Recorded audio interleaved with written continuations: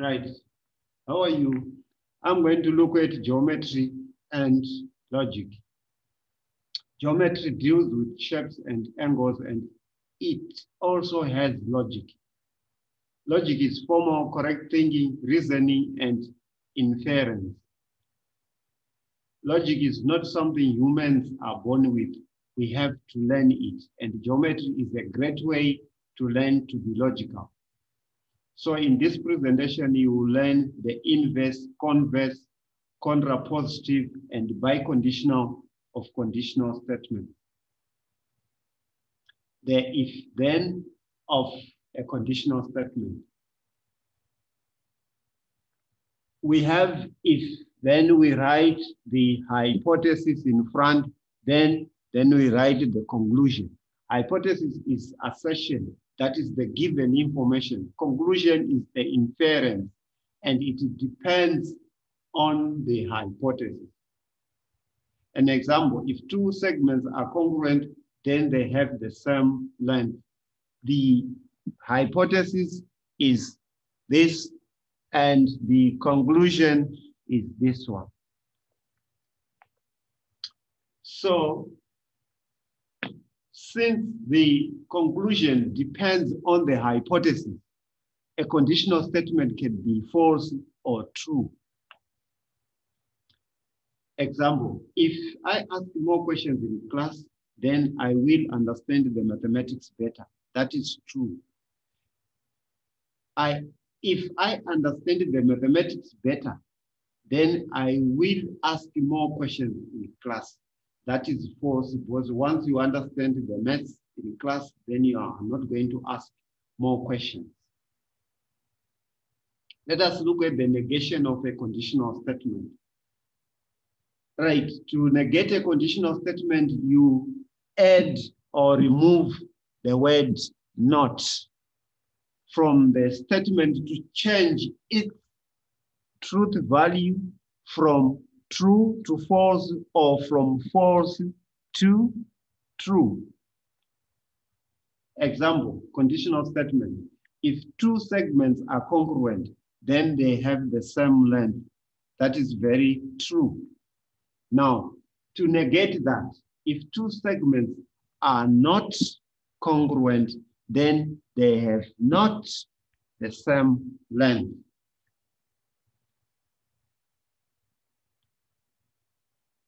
Now, we go on to define what is the inverse, converse, and contrapositive of a conditional statement.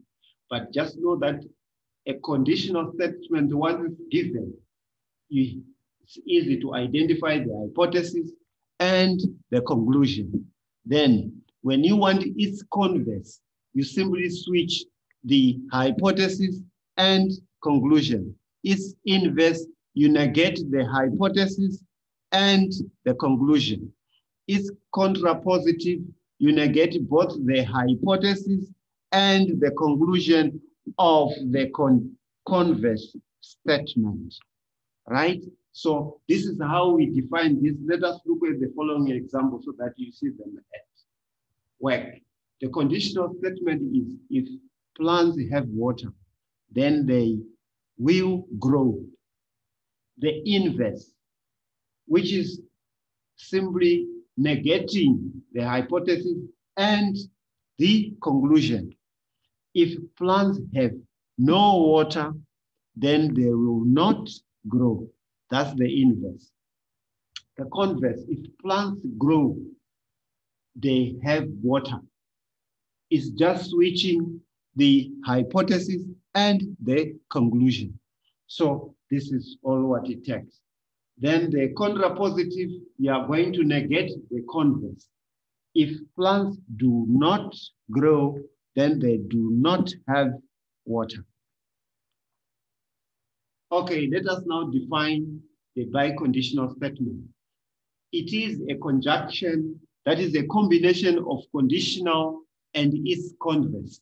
But you need to take note that the conditional statement and the converse both should have true or false values, right? So we then write the biconditional statement as hypothesis, then we tuck in the if and only if, which is shortened as IFF, then conclusion. So we have removed the if then and tucked in between the hypothesis and the conclusion, if and only if. This means if hypothesis, then conclusion, and if conclusion, then hypothesis. You will see that this statement represents the what? The converse. And this statement represents the what? The conditional statement. Right? This is why for the biconditional statement, you make sure that the conditional statement is true and the converse is true. So let us look at this example of a biconditional statement.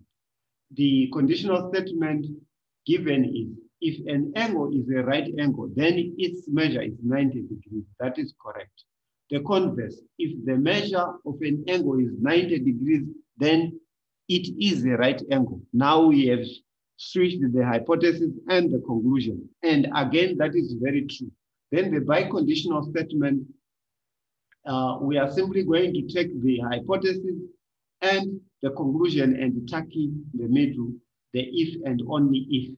But the fact that now we have seen that the conditional statement and the converse both are true, then we have the biconditional statement, which simply states that an angle is a right angle if and only if its measure is 90 degrees. And that is very correct. Okay, the key takeaways from this presentation, you should know that a conditional statement comes with the hypothesis and the conclusion, and you can write it in the form if, then. So if you want its converse, you simply switch the hypothesis and the conclusion. The inverse, you negate the hypothesis and the conclusion. The contrapositive, you negate the conclusion and the hypothesis, but of the converse, because our converse is this one, this is what this, so this is what we are going to negate here to get our what? Our contrapositive. The biconditional, you simply take the hypothesis and tuck in the if and only if. So hypothesis, if and only if, or you can say conclusion, if and only if, because the conditional statement and the converse are both true in this case. Let us look at this example.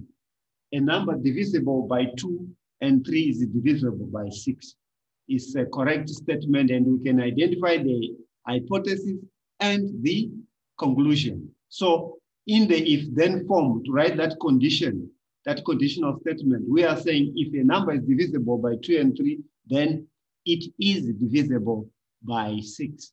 That's the conditional statement. Now its converse, we simply switch, starting now with the divisibility by 6. So if a number is divisible by 6, then it is divisible by 2 and 3. Its inverse, you simply negate the hypothesis and the conclusion, tucking in the word not.